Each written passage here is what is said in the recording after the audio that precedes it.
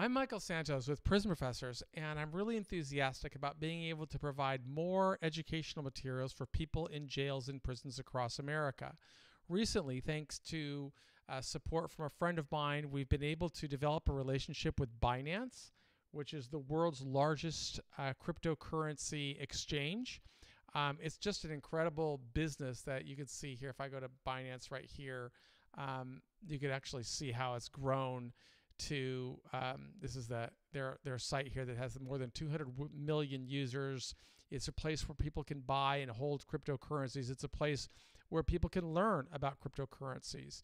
And because I'm somebody who served a long time in prison and wanted to help more people understand the digital economy, I reached out to the founder with whom I've developed a friendship and asked if he could coordinate it so that we could take the Binance educational material and bring it inside to jails and prisons through our nonprofit. And that is the origins of this agreement that I was showing you here before, that they authorized us to use all of their content strictly for educational reasons, and we would be able to publish it on our website. We'd be able to publish it on our YouTube channel, social channels, on the Adovo platform, but most importantly, we would be able to distribute it free of charge to the hundreds of thousands of people that we reach in jails and prisons across America. Now, why is it so important, in my view, to help people in prison understand the digital economy and artificial intelligence and cryptocurrency and Web 3.0? It's because the world is really advancing. And when our country blocks people in prison from being able to educate themselves or learn, we put them at a disadvantage of being able to succeed upon release. And I just have, for those of you who've gone through my courses already, you know I frequently tell this story of when my wife first gave me an iPhone and I put it to my ear and thought it was broken because it didn't have a dial tone. I was so disconnected after having been in prison for 26 years that I knew I needed to learn more, and I wanted to learn more. But the prison system didn't provide access to the internet. So I'd have to learn by reading. I'd have to learn by just trying to gather what I could from people who came into the prison and would teach me. But I didn't get to learn. There was a lot of stuff I didn't get to learn. And so when I came home, it became very important for me to try and develop courses that we could use to disseminate inside jails and prisons across the country. And we're really grateful that we're now have relationships with different prison agencies, whether it's the California Department of Corrections, the Federal Bureau of Prisons, or hundreds of other institutions through our relationship with the Adovo Foundation. And we produce these Prison Professors courses strictly to help people understand you might not be able to participate in the digital economy today, but you could absolutely learn. And so with this new agreement with Binance, what we're going to be able to do is go into these different courses that they make available right on their website, and I want to explain them. So I'm just going to read some of these. Sometimes I will play the videos that are right here on the Binance channel and give an explanation. But because we send these courses into prison on things like DVDs that look like this, or in courses that we create and load up directly into the prison educational system, I am going to take the time to read them because I want people to be able to improve their reading skills, their comprehension skills, and I can also provide a little bit of analysis while I am reading the course. So these are supposed to be self-directed courses. They're always going to be a part of our program. We will produce them in ways so that we can get into prisons as part of our Preparing for Success After Prison course. Because although people don't have access to the internet, we can absolutely produce this content in workbooks and send it into jails and prisons right through the mail. And that's the way that we get all these letters, thousands of letters every week from people in jails and prisons across America. And what are they asking? They're wanting to learn more. And that's what we want to offer.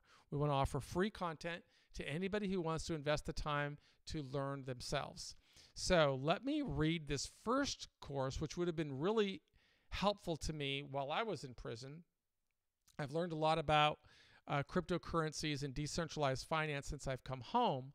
but while I was inside, I didn't have access to it. So the first thing I'm going to do is I'm going to play the video, and then I will go ahead and read the lesson. So let's start with the video, which is professional grade, and you will be able to learn directly from Binance. What is Bitcoin? Bitcoin is a digital asset that was designed to be used as a medium of exchange within a peer-to-peer network. It was originally introduced in late 2008 by a person or a group using the pseudonym Satoshi Nakamoto.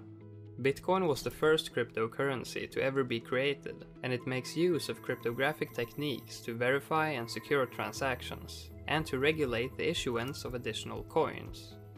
Bitcoin transactions are verified by a decentralized network of nodes, and if confirmed to be valid, they are recorded into a public distributed ledger called blockchain. The Bitcoin network is operated by an underlying set of rules known as the Bitcoin protocol. This protocol defines, among other things, the issuance of new coins. The maximum supply of Bitcoin is 21 million, and according to estimates, the last Bitcoin will be mined around the year 2140. The Bitcoin network relies on a process known as mining, which can be broken down into 5 basic steps. New transactions are broadcasted to the distributed network of nodes. The mining nodes gather new transactions into a candidate block. Each miner works on finding a valid solution to his own block in order to produce a block hash. The block hash proves that the miner did the required work, hence proof of work. The first mining node to find a valid solution broadcasts his block to the other nodes on the network. If the nodes reach consensus and the block is confirmed as valid, it is added into the blockchain.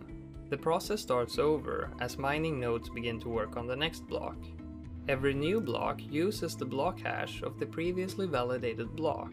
Blocks are linked and secured by cryptographic proofs, and this creates a chain of blocks, blockchain.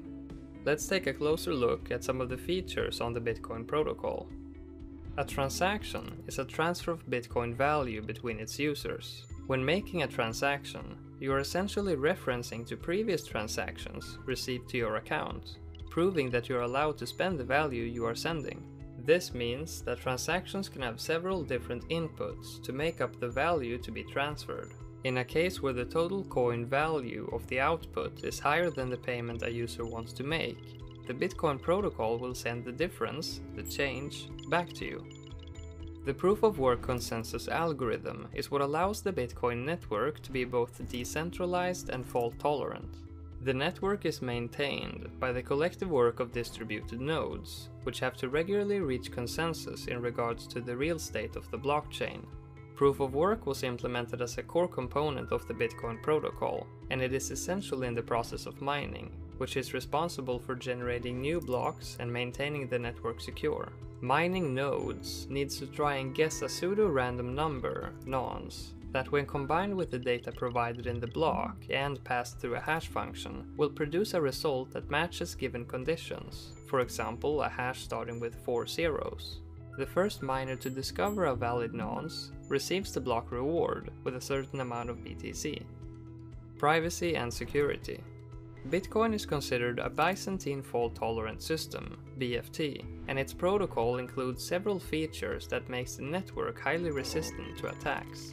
The mining process ensures the security of the network, and by implementing the proof-of-work consensus algorithm, Satoshi managed to solve the double spending problem. Modifying the Bitcoin blockchain requires the entire structure to be unraveled block by block. This is almost impossible even for the most powerful computers. All transactions in the Bitcoin network are irreversible unless a 51% attack is successfully deployed. Such an attack would require a person or entity to control more than half of the total network power in order to reverse the confirmed blocks. Therefore, the potential rewards of a 51% attack are much smaller than the costs, as it would require a lot of computational power and a lot of time to perform the calculations. To learn more about cryptocurrencies and the technologies behind them, check out our other videos on Binance Academy. So that is really valuable information. to somebody who is really just becoming familiar with the Bitcoin protocol and Bitcoin currency. I began investing in Bitcoin much later than I would have if I had learned more about this technology much earlier in my journey. But you can start learning. Remember, there's a theory here at Prism Professors that it's never too early and it's never too late to begin sowing seeds that will help you prepare for a better future, regardless of what you're going through right now. You might be at the start of your prison journey. You might be in the middle of your prison journey. You might be at the end of your prison journey. But one thing you can do is start to invest in yourself. And the best way to invest in yourself, in my view, is to develop knowledge. And the more you learn about how the world is changing and how you could participate in a changing world, the better off you're going to be. So let me read now for those of you who are in a jail watching this video. Let's go ahead and share the screen and read the actual lesson that, and I'll provide some commentary for it along the way with hopes of helping you learn. So this is a little symbol here that says TLDR. My understanding of what TLDR means is it's too long and did not read. Well, we're going to go ahead and read it for you, just with hopes of helping you understand, because it's like learning a new language for those of you who have never been exposed to cryptocurrencies before. But Bitcoin is a cryptocurrency that operates on a decentralized database called the blockchain. We just saw the video of what that is. The transactions on the Bitcoin network are recorded on a public ledger and verified by a network of nodes located worldwide. Bitcoin is transparent and permissionless, making it a popular alternative to traditional finance systems. So what is a Bitcoin? Bitcoin is a digital form of cash, but unlike the government-issued fiat currencies, now you just learned a word perhaps, fiat currency, that's the dollar, the US, or a government distributed currency like the US dollar here in the United States. If you're in Mexico, it's the peso. If you're in England, it's the British pound. But those are fiat currencies. They're not decentralized, meaning they are controlled by the government. So unlike government-issued fiat currencies, you're used to no central bank controls it, okay? In fiat currencies, there's a central bank, and that's what controls the dollar. You've heard about things like inflation. They manipulate inflation. The governments manipulate inflation by printing more dollars, which effectively devalues the dollars currently in existence. With Bitcoin, that can't happen because it's a decentralized finance. Instead, the financial system in Bitcoin is run by thousands of computers distributed around the world. Anyone can participate in the ecosystem by downloading Bitcoin's open source software. Bitcoin was the first cryptocurrency announced in 2008 and launched in 2009. It allows users to send and receive digital money called Bitcoins with a lowercase b or BTC. What makes it highly appealing is its inherent resistance to censorship, the impossibility of double spending funds, and the ability to conduct transactions anytime and anywhere. What makes Bitcoin unique? Well, here are a few of the key features that make Bitcoin unique. 1. Decentralization. Bitcoin operates on a decentralized public blockchain, meaning a central authority doesn't control it. Instead, transactions are verified by the network of computers known as nodes. In addition, anyone can join the network and help secure it. Permissionless. Bitcoin's permissionless nature means that anyone with an internet connection can participate in the Bitcoin network without authorization or permission from a central authority. One thing I'll ask you to notice is there's a difference between Bitcoin with a capital B and Bitcoin with a lowercase b. This is the Bitcoin network. It's the entire system. Whereas if we're just talking about Bitcoin, which is a digital currency, it's lowercase. Bitcoin now allows users to send and receive payments with anyone on the network, regardless of location or identity. This has made Bitcoin particularly popular in regions where access to traditional financial systems is limited or non-existent. Limited supply. Bitcoin has a limited supply of 21 million coins hard-coded into the protocol. This means there will never be more than 21 million Bitcoins in circulation, which helps to prevent inflation. 4. Transparency. All Bitcoin transactions are recorded on a public ledger that is visible to all users. This means that anyone can see the transactions that have taken place, including the amount of Bitcoin involved and the addresses of the sender and the receiver. In traditional financial systems, transactions are recorded by banks and other financial institutions. And this information is not generally available to the public. Instead, people rely on these institutions to keep accurate records. That's the big difference, one of the big difference between Bitcoin and fiat currency, because there's a limited amount of supply, only 21 million shares, and everything is public and transparent. You can't have some arbitrary decision to create more Bitcoins. Divisibility. Bitcoin can be divided into smaller units called satoshis, which are 100 millionth of a Bitcoin. This means that even if the price of a Bitcoin becomes very high, people can still use and transact with very small amounts of the currency. This makes Bitcoins more accessible to people with limited financial resources and allows for more granular transactions. How does Bitcoin work? When Alice makes a transaction with Bob, she is not sending money in the way you might expect. It's not like the digital equivalent of handing him a dollar bill. It is more like she's writing on a piece of paper that everyone can see that she's giving Bob $1. When Bob goes to send the same funds to Carol, she can see that Bob has them by looking at the sheet of paper. So like here is a digital ledger. Alice gives a Bitcoin to Bob. Carol gives a Bitcoin to Bob. Dan gives a Bitcoin to Alice. Carol gives Aaron a Bitcoin. Frank gives Carol a Bitcoin. Aaron gives Dan a Bitcoin. Frank gives Carol a Bitcoin, or these are percentages of Bitcoins, but these are just ledgers of what happened. So the sheet becomes a database called a blockchain. All network participants have an identical copy of it stored on their devices. The participants connect with each other to synchronize new information. To maintain the security and integrity of the blockchain, Bitcoin uses a consensus mechanism known as proof of work, also seen as capital P, lowercase o, uppercase W. When a user makes a payment, they broadcast it to the network where it is verified by other nodes known as miners. These miners compete to solve a complex mathematical puzzle and must devote computing power to do so.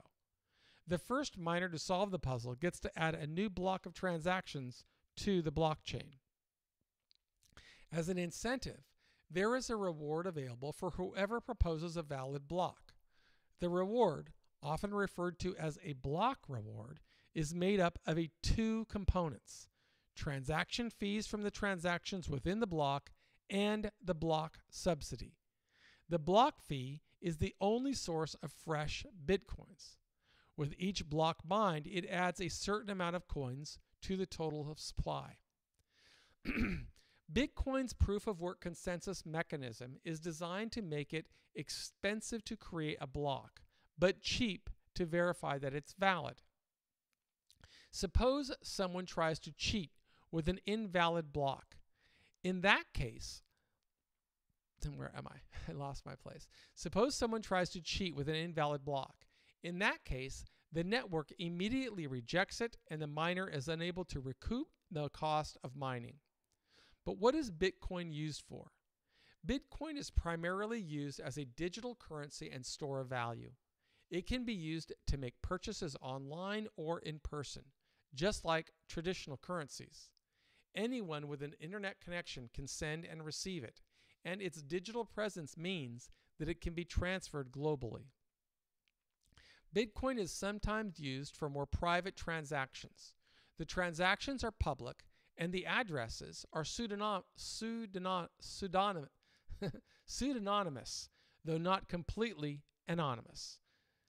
So that's an interesting concept there. Let's explore that for those of you who are kind of learning this with me. The transactions are public and the addresses have public keys.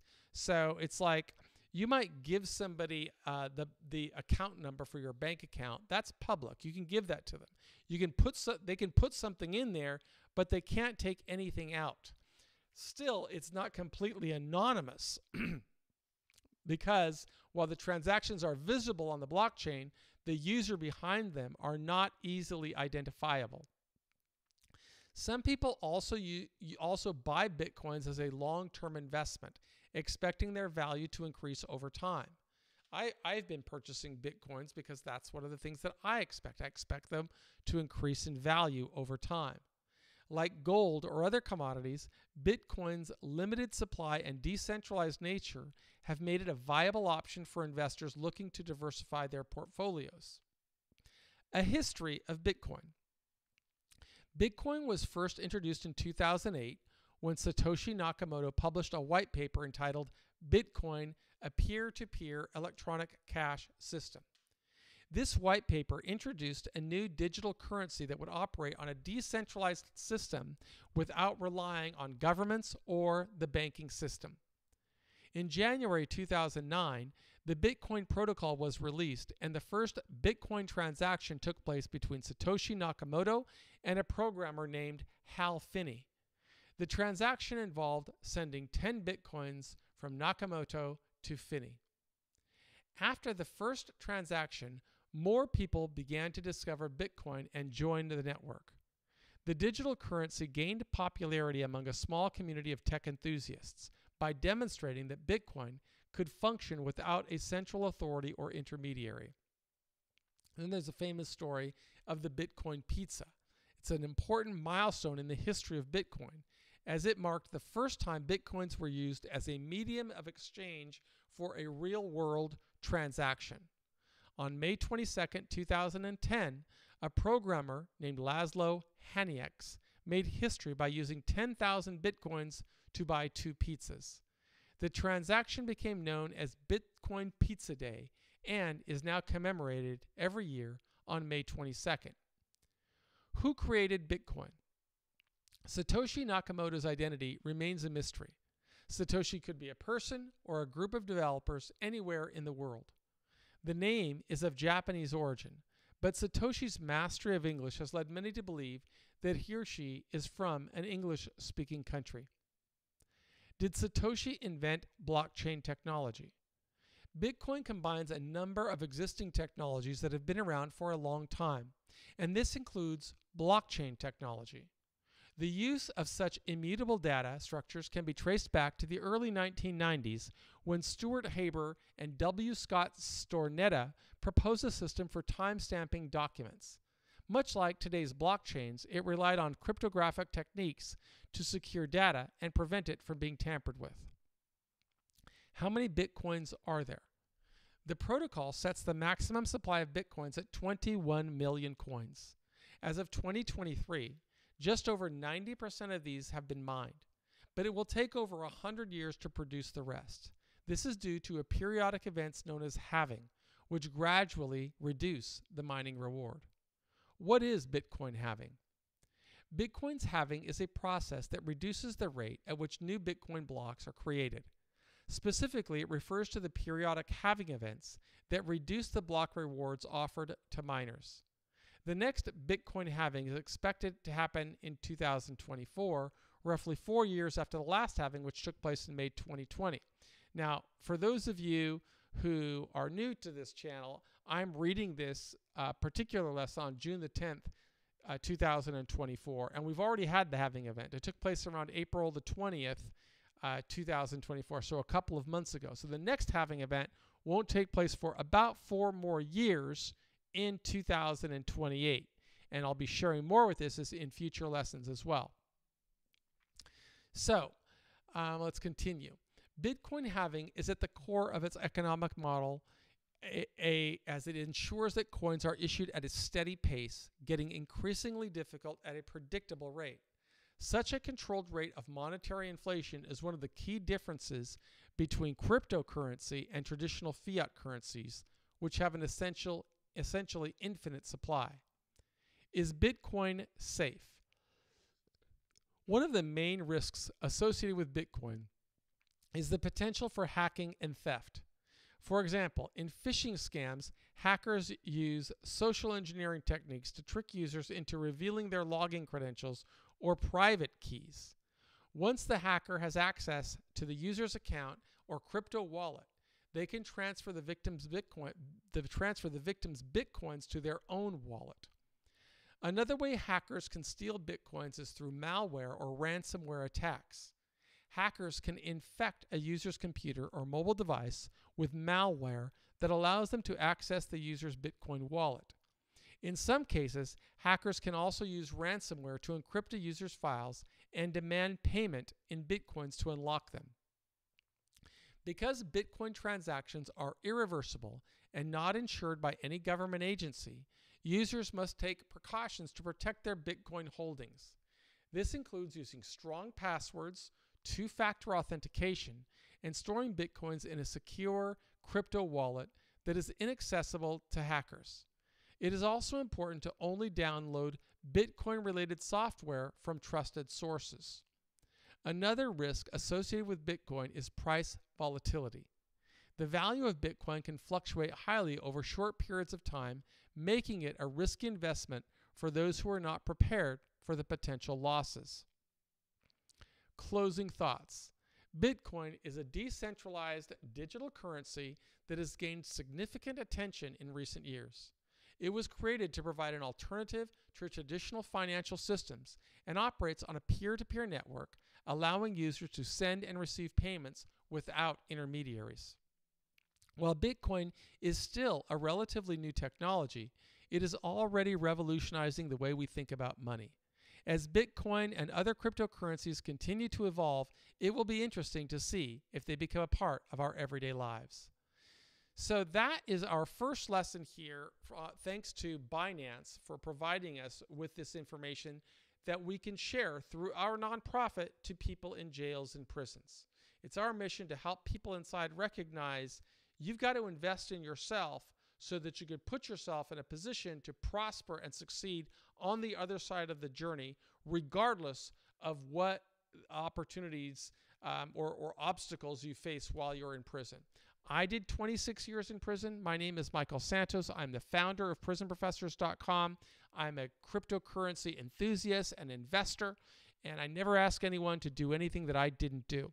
By learning about technology, learning to develop communication skills, I opened opportunities to prosper when I got out, and that's what we want for you. My name is Michael Santos, and I believe in you. And I hope that you will work through all of our coursework so that you can advance possibilities and prospects for your success upon release. Again, I want to give thanks to Binance for giving us access to this information. Thank you.